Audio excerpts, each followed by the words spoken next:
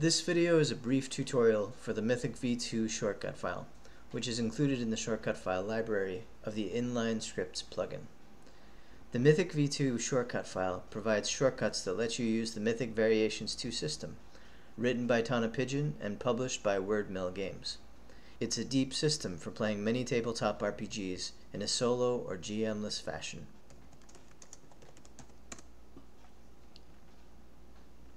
Mythic v2 has a lot of shortcuts, but there's only a couple that you really need to actually use it.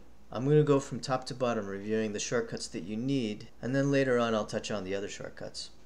So we start with the Mythic v2 reset, which resets the Mythic v2 state, including the chaos value and the scene counter. Then we move down to fate. There are two fate shortcuts. They do the same thing, but take different values for the odds. The first one takes a number from -4 to 4. The other one takes a text, like 50-50, impossible, or sure thing. Then you have detail and event, which lets you roll detail and event checks. Then you have the scene shortcut, which allows you to advance to the next scene. And finally, for the NPC behaviors subsystem, we have descriptors, disposition, and actions. So I'm going to go over some examples to demonstrate these important shortcuts, and then I'll quickly run through the less important ones. Let's start with Mythic v2 reset. The Mythic v2 reset shortcut resets the state of the Mythic v2 system, including the chaos value and the scene counter. Then it displays a scene heading for scene 1.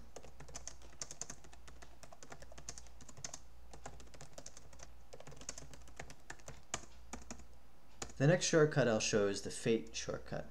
You start with a question, and then run fate.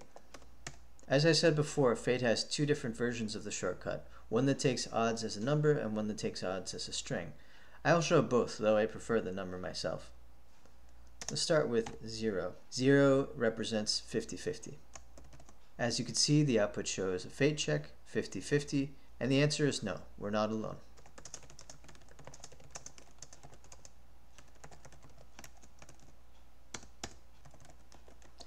This time I'm going to show you what happens when you run fate without an odds parameter. In this case, it defaults to 50-50. So the result is fate check 50-50 since we didn't put in odds ourselves. And the answer is yes, the person with you is friendly. We have a random event, and I'm going to hold off on discussing random events for just a little while. Okay, one more question.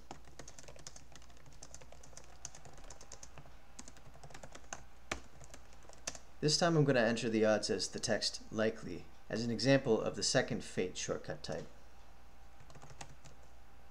The result is fate check, likely, which is what we entered, and then yes. The person you're with is a client. Let's move on to the scene shortcut.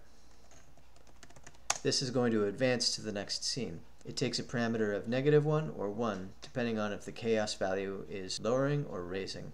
Let's lower the chaos value, so -1. All of this is the output from the scene shortcut. It starts with a statement of what happens to the chaos. In this case it's lowered to 3, and then it increments the state counter and displays the state heading, along with space to type the scene setup.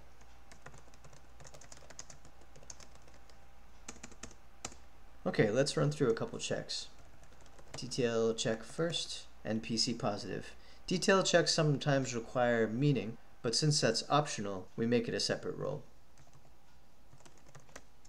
And you have action and description meanings. We'll go over each one.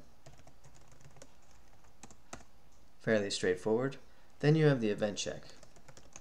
This can be called manually, as in this case, or it can be run automatically as a random event when you run a fate check or when you advance the scene. And the last group of shortcuts comprise the NPC behaviors subsystem of Mythic Variations 2.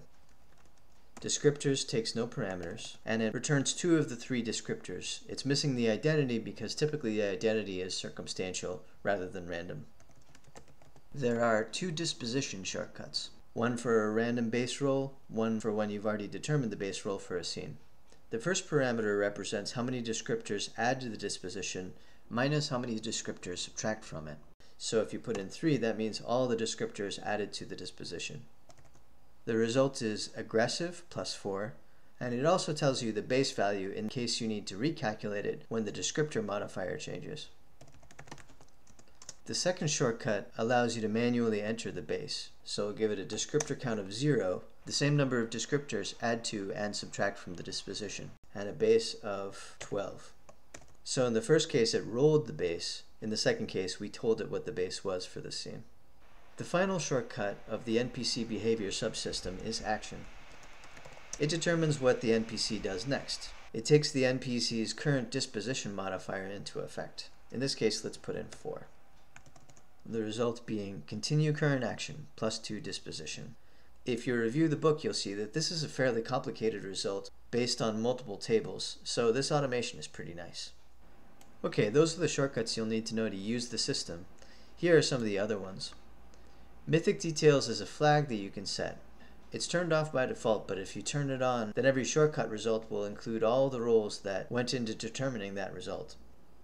You can call scene get to know which scene number you're in, and these chaos shortcuts allow you to manipulate the chaos value directly. And that's a rundown of all the shortcuts. There's one final thing about Mythic v2 that's useful to know. The shortcut file relies on 2 other shortcut files, if they're available, the state and lists shortcut files. The state shortcut file allows you to save and restore your session state between Obsidian runs, so you can continue your Mythic v2 session after you've closed and reopened Obsidian. The list shortcut file allows you to create lists, which Mythic v2 uses quite extensively. Each of these systems has their own tutorial videos. Type help state or help lists to get links to those tutorial videos. For this video tutorial, I've already set up the lists, as you can see. Mythic v2 takes advantage of 3 lists, NPCs, PCs, and threads. Most of the random events and event checks that run will reference one of these lists. Let me show you what I mean. Okay, here's an event where none of the lists were referenced. And here's an event where one of them was. NPC acts picks a random item from the NPCs list and puts it in here. That's the way they all work. Okay, and here's another event, thread loss, that picks a random thread from the threads list and puts it in here. And that's about it for Mythic v2. I hope this helped. Thanks for watching.